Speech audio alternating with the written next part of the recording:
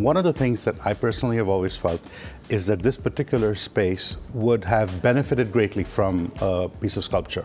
The first time I looked at the work that she was proposing for this facility, it was an aha moment. This is just the right piece for the right place at the right time.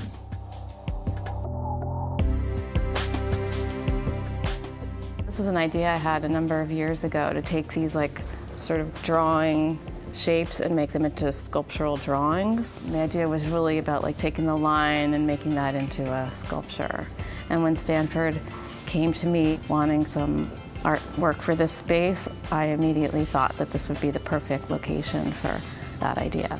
The inspiration for this piece was that the faculty and students wanted to honor Dean Pizzo. Since Dean's tenure was coming to an end, and everybody felt very strongly about what he had accomplished, how much we really owed him for the effort he had made, that the idea floated that maybe this piece could be dedicated to Dean Pizzo. And that was embraced by everybody. We were initially shown the work of 6 sculptors, all of whom were good, but the committee was unanimous in its selection of Alyson. One of the things that I did during the time that I served as dean at Stanford was to really try to address the interconnection between creativity that comes through the arts that also is manifested in science. Proteins achieve functionality when they go from a non-dimensional shape to a folded 3-dimensional shape. And that's fascinating to me because when I start these drawings, the lines are actually non-dimensional. And then I expand them out into a 3-dimensional surface or surfaces that then, in a sense, become functional as sculpture. The whole piece is about 54 feet by about 20 feet wide.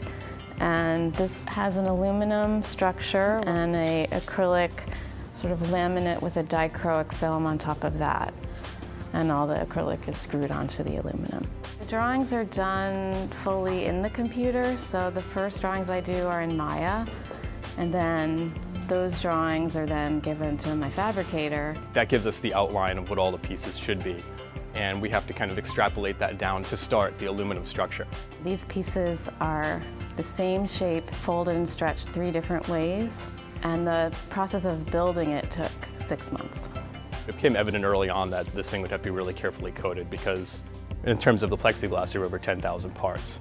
So we came up with a system pretty quickly as to how those things would be numbered so that we would have a part, and each individual part would have a location. We would be able to figure out where that location is.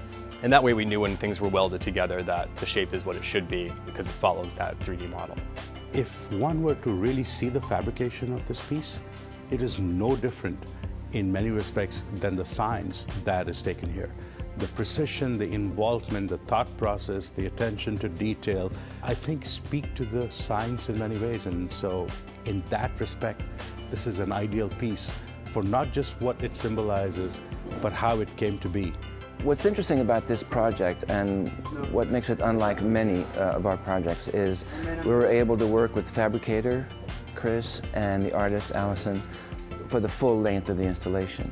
In this case, for example, Alyson is actually literally hands-on. It's very helpful to have the fabricator here because it's a very complex series of objects. We work 7 hours a day on site. It's just very time-consuming and challenging in that sense. It's taken a long time.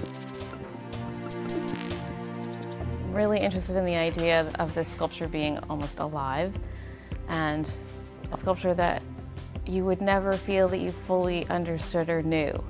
So that each time you came, you would see something different. And as you walk in, the sculpture looks one way, and as you walk around it, it completely changes. And not only changes in color, but it also changes in shape. I look at the threefold in a linear and interconnected way that moves back and forth from one shape to another, that connects our missions in research, education, and patient care. I'm really impressed with the people at Stanford because I feel that they were very brave to just plunge in and take a chance with me in this sculpture. It is a beautiful piece that in many ways represents the science that is being done. Everybody has their own reconstruction in their own mind of what it brings to them. It is so meaningful to know that faculty and members of the community wanted to not only commemorate art in the Learning and Knowledge Center and throughout medical school, but to link it in some way to my work and my name and my efforts on behalf of the School of Medicine is a just deeply, deeply meaningful thing for which I'm extremely grateful.